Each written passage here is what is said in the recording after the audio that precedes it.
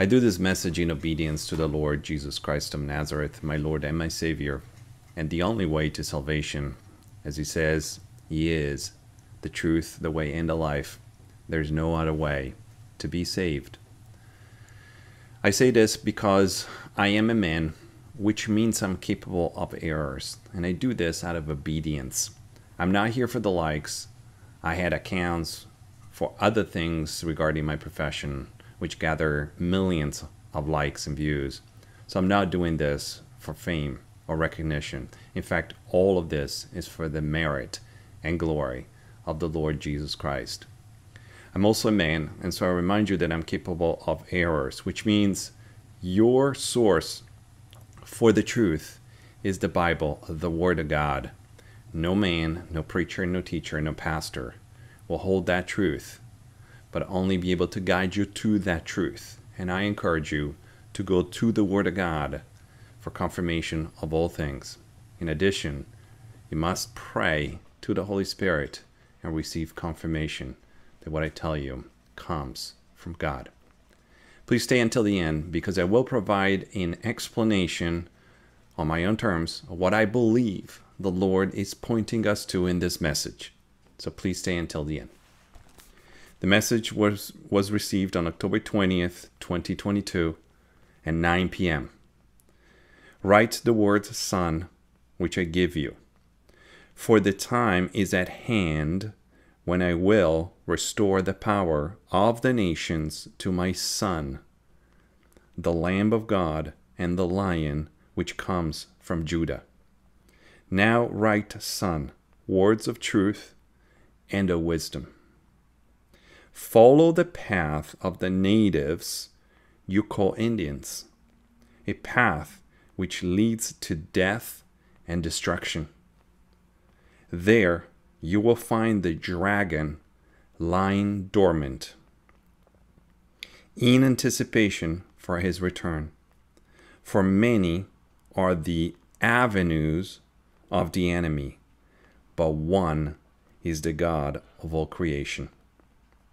The serpent hides in the desert, a path unbeaten by foot. When the moon strikes its course astray, there you will see the beast rise. Out of the ocean a wave, out of the sea a mountain. Beware, child, for the time is near.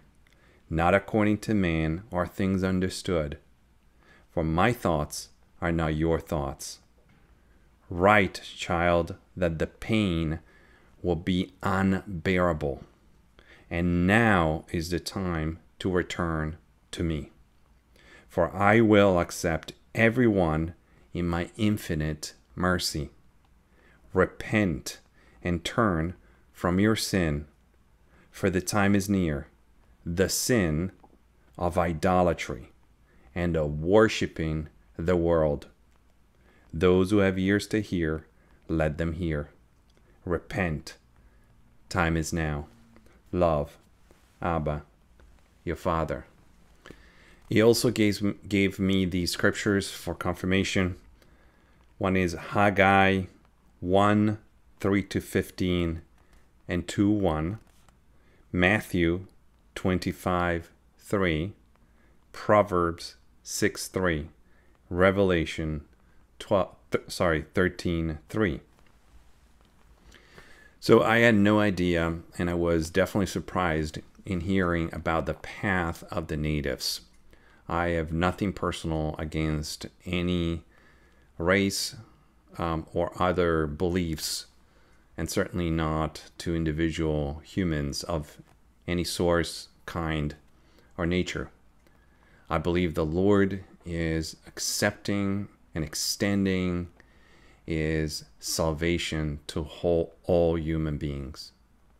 However, I was surprised in hearing this, and so not knowing what to do, I did some research and found out that there is a tribe called the Hopi Indians who have very similar beliefs to the idea of an apocalypse, an end of the world, and what they believe is some form of, they call it the blue star, or the return of some extraterrestrial civilization, perhaps coming from some other dimensions.